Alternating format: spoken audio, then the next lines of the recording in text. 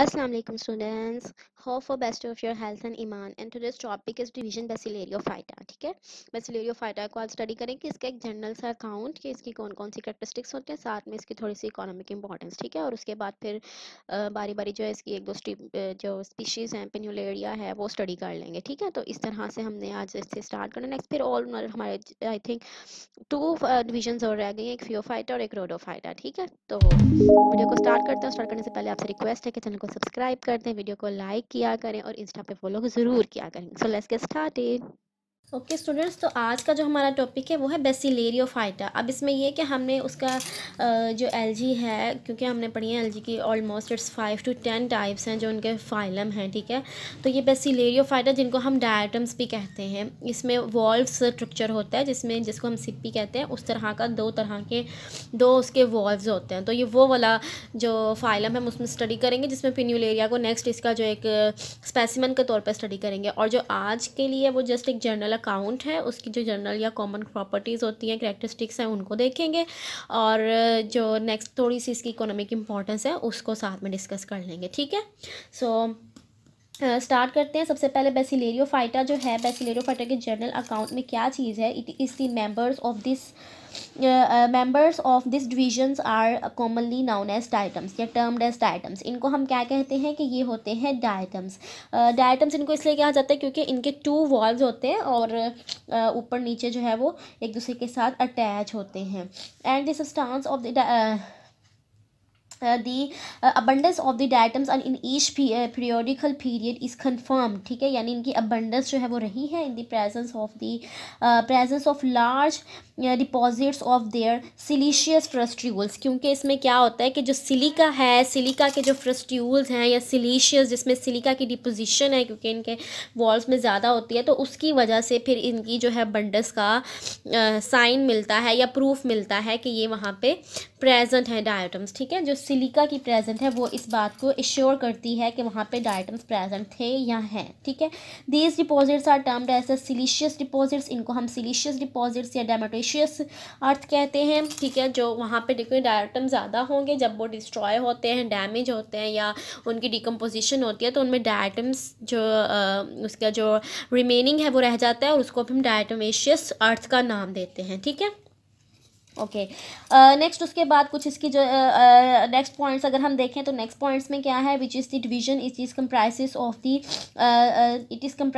The single class Bacillariophyceae and including the about 200 species और 200 genre and 16,000 species. ठीक है, 200 genre है इसमें और 16,000 स्पीशीज़ हैं and they are found in about the unicellular form और द कॉलोनियल फॉर्म, मेराइन और द फ्रेश वाटर। ठीक है, मेराइन और फ्रेश वाटर में भी हैं, यूनिसेलुलर और कॉलोनियल फॉर्म जो है उसमें भी हैं।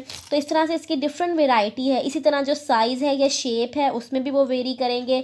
और अगर आप इसका साइज़ या शेप देखें तो वो ओवल टू रॉड शेप, ये सब आगे नेक्स्ट आ रहा है। नेक्स्ट उसके कलर की बात है, कलर में देखें तो olive green to brown form है। ठीक है, इसकी जो कलर की रेंज है थैलस की वो ऑलिव ग्रीन टू ब्राउन है।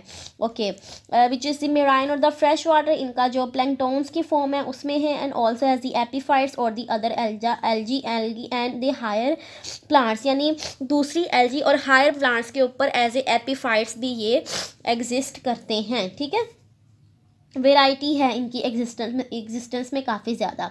कलर का मैंने आपको बता दिया, which is olive green to the brown इनकी कलर की रेंज है। एंड दी शेप जो है, शेप देखें यहाँ से कहाँ से स्टार्ट होगी, शेप ओवल भी हो सकती है, राउंडेड भी है, इलोंगेटेड भी है, ड्रॉड शेप भी है और कॉनिकल भी है। तो ये सब शेप्स की भी वेरिएशन इसमें इसी तरह है कि डिफरेंट शेप्स के हो सकते हैं, डिस्क लाइक भी हैं, तो डिफरेंट उसमें शेप की भी वो वेरिएशन है। ठीक है, as well as the triangular. Each frustule cell's wall is composed of the 2 overlapping फ्रस्ट्यूल। जैसे मैंने आपको पहले बताया कि 2 ओवरलैपिंग हाफ्स होते हैं, 2 प्लेट्स या 2 हाफ्स होती हैं जो एक दूसरे के बिल्कुल ऊपर जो हैं वो लगी होती हैं। जैसे जिसे हम सिप्पी कहते हैं ना, उस तरह का स्ट्रक्चर इसका होता है, शेल लाइक स्ट्रक्चर बिल्कुल। ठीक है, पेट्री डिशेज़ या पेट्री प्लेट जो होते हैं सेम उस तरह का इसका स्ट्रक्चर होता है जो ओवरलैप करता है एक दूसरे के साथ। अच्छा, अब 2 हाफ्स हैं, ओवरलैपिंग कर रहे हैं, इनको वॉल्व्स के ज़रिए इनकी ओवरलैपिंग होती है। और 1 हाफ जो है it is like one being the larger and the overlapping over the other, ठीक है, एक बड़ा होगा तो उसके ऊपर वो आ सकता है ना। There for the फ्रस्ट्यूल्स appears like a, किस तरह से वो अपीयर करेंगे, एक केस की तरह, ठीक है, किस तरह से अपीयर करते हैं, appear like a case like जो स्ट्रक्चर होता है उस तरह से होते हैं। Bottom and the cover of a petri dish, यानी एक बॉटम होगा पेट्री डिश का और उसका एक कवर होगा, सेम उस तरह का इनका स्ट्रक्चर होता है। And the larger half is called the एपिथिका, और जो लार्जर हाफ है उसको हम एपिथिका कहते हैं। And the smaller half is known as हाइपोथिका। तो एपिथिका और हाइपोथिका इसके दोनों हाफ्स के नेम हैं। Okay, next point number 8 is the cell wall is impregnated with this silica, जैसे पहले मैंने आपको बताया था, विच deposits at the surface of the cell from the silicic acid. Silicic acid की प्रेजेंस बहुत ज़्यादा है present in the environment surrounding the cell, यानी जो उसके इर्द गिर्द सिलिसिक एसिड है उसकी वजह से इसकी डिपोजिशन है सिलिका के साथ, ठीक है। अच्छा, उसके बाद the reserve material is oil और द क्राइसोलेमिनेरिया, इसमें जो क्राइसोलेमिनेरिन ऑयल और द क्राइसोलेमिनेरिन जो है वो इसका स्टोरेज मटेरियल है, जो भी उसमें स्टोरेज फूड होगी।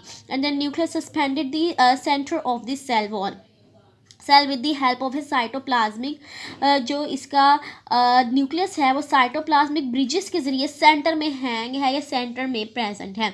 Other cellular organelle such as the mitochondria, Golgi bodies, ये जो all other organelles endoplasmic reticulum are also present, ठीक है, तो ये भी इसमें साथ ही प्रेजेंट है। The atoms is reproduced by the vegetative and the sexual means, तो दो उसके तरीके हैं, एक तो वेजिटेटिव है और एक सेक्सुअल है। And the most common methods of the vegetative reproduction in the diatoms is the simple by the cell में जो क्योंकि डाइटम्स है ना, तो उसकी दो मेन जो वेजिटेटिव का रिप्रोडक्शन का तरीका है वो उसकी simple reproduction by the cell है, simple cell by the cell division, जो सेल की डिवीजन हो जाएगी। And the sexual reproduction is the diatom is either by the isogamous और द एन आइसोगैमस, ठीक है, और जो सेक्सुअल रिप्रोडक्शन है उसमें वो आइसोगैमस भी हो सकती है, वो एन आइसोगैमस भी हो सकती है और वो ओगैमस भी हो सकती है। In all these types, the gametes fuse to form the zygote characteristics of the diatoms, and it is carried out oxospores, ठीक है, oxospore की formation which is the auxine की जब प्रोडक्शन उसमें ज़्यादा होती है तो oxospore की formation होगा, which is since it is the capable of remarkable increase in the size and the formation. After इसकी जो इसकी फॉर्मेशन होगी उसके बाद इसमें जो है साइज में एक रिमार्केबल इंक्रीज होता है, जिसको आप अच्छे तरीके से जो है वो नोटिस कर सकते हैं और देख सकते हैं। Next is the types of the diatoms. Diatoms की कौन सी जो है वो टाइप्स हो सकती हैं, उसमें जो कुछ इंपॉर्टेंट टाइप्स हैं उसमें these diatoms are divided into the two types of the basics of the symmetry की, इनकी symmetry की बेस पे, इनकी सेक्सुअल रिप्रोडक्शन की बेस पे जो इनकी टाइप्स हैं, sexual reproduction and the locomotion, जिस तरह से वो मूव करते हैं उनकी लोकोमोशन। उसमें सबसे पहले है pinnate diatoms which is the diatoms exhibit the bilateral symmetry. Bilateral symmetry means which you can draw imaginary line between those two, so you can see that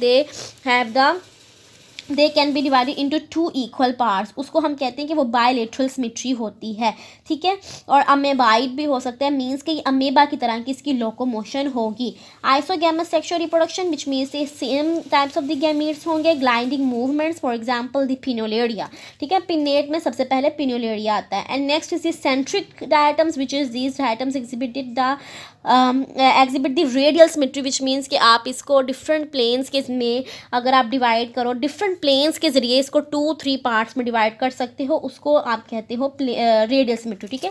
diatoms means ये होता है कि अगर आप सेंटर से एक लाइन ड्रॉ करोगे ना, तो इधर भी एक उसका इक्वल पार्ट होगा, इधर भी इक्वल पार्ट होगा, उसको हम कहते हैं कि डाइटम्स, और वो सिर्फ एक ही प्लेन से आप कर सकते हो, ठीक है। लेकिन रेडियल का मतलब है कि बॉडी का स्ट्रक्चर कुछ इस तरह से राउंड होता है, ठीक है, और आप इस प्लेन में भी उसको कर सकते हो, आप उसको इस प्लेन में भी कर सकते हो, ठीक है। तो इस तरह लाइक ये इस थर्ड प्लेन और फिर उसके बाद 4, तो इस तरह डिफरेंट प्लेन्स के जरिए 1 2 3 4 डिफरेंट प्लेन्स में आप उसको डिवाइड करोगे तो उसके 2 पार्ट्स पड़ेंगे। लेकिन जो बायलेटरल सिमेट्री होती है उसमें ये होता है कि जस्ट 1 पार्ट में आप करते हो और उसी 1 पार्ट यानी एक ही प्लेन से आप उसको डिवाइड कर सकते हो और उस एक प्लेन के जरिए ही उसको 2 पार्ट्स में डिवाइड किया जा सकता है। तो ये अब आप देखें, ये इसकी कुछ लाइक दिस, ये देखें, ठीक है, ये इसकी कुछ डिफरेंट डायग्राम्स हैं, इनको आई होप कि आपके बिल्कुल विजिबल होंगी।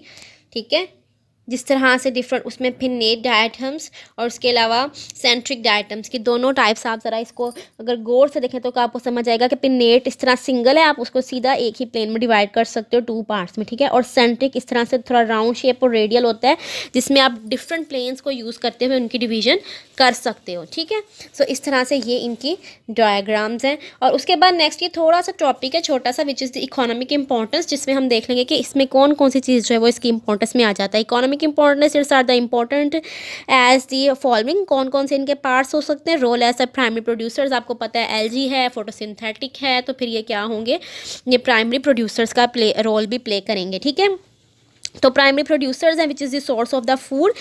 So primary as a role of the primary producers which is the diatoms are the major constituents of the plants life, जो इनका पूरा प्लांट्स का प्लैंक्टिंग लाइफ है। प्लैंक्टोनिक लाइफ मीन्स ये जो फ्लोटिंग स्पीशीज़ हैं या फ्लोटिंग प्लांट्स हैं उसमें वाटर में या ओशंस में, उसका ये एक बहुत बड़ा सिस्टम है। ठीक है, and therefore they play and the important role in the primary producers in the food chain along with the central along with the other LG, जो अदर एलजी है उसके साथ ही इसका रोल है।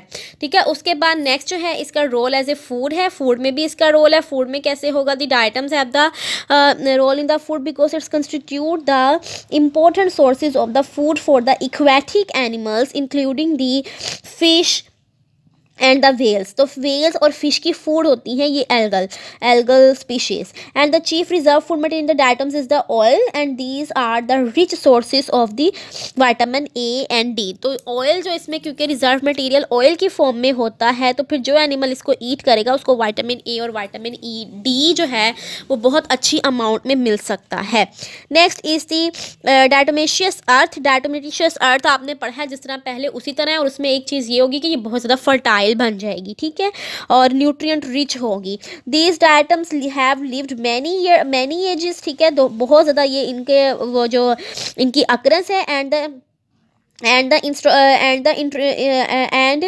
indestructible siliceous frustules, जो इसके siliceous frustules of the diatoms have formed the rocks and deposits called the diatomaceous earth। हमने देखा जब ये डिकम्पोज करते हैं तो ये रॉक्स वगैरह में इनकी डिकम्पोजिशन होती है, इसको diatomaceous earth कहा जाता है।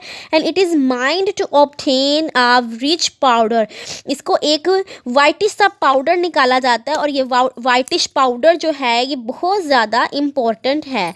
एंड द डायटोम जिसको हम नाम देते हैं डायटोमाइट का, and which is used variously, जिसको डिफरेंट पर्पस के लिए आप यूज़ कर सकते हैं। ठीक है, it is used as the filters in the sugar brewing and the medicine industries because of its high absorbent nature। ठीक है, हाई एब्जॉर्बेंट नेचर की वजह से इसको फिल्ट्रेट के तौर पे मेडिसन में, ब्रूइंग में और शुगर इंडस्ट्री में यूज़ किया जाता है। ठीक है, ब्रूइंग कहते हैं जब ये शराब और अल्कोहल को यूज़ करते हुए इन चीज़ें बनाई जाती है ना, उसमें इसको यूज़ किया जाता है ब्रूइंग में। ठीक है, okay, next it is use to absorbent for the nitroglycerin in the manufacture of the dynamite। यानी डायनामाइट जब हमने तैयार करना है, डायनामाइट तैयार करते हुए हमें इस पाउडर की ज़रूरत है जब हमने नाइट्रोग्लिसरीन चाहिए होगा हमें। ठीक है, नाइट्रोग्लिसरीन के लिए एब्जॉर्बेंट की ज़रूरत पड़ती है, और वो एब्जॉर्बेंट ये डायटोमाइट यूज़ करते हैं और बनाते हम क्या है,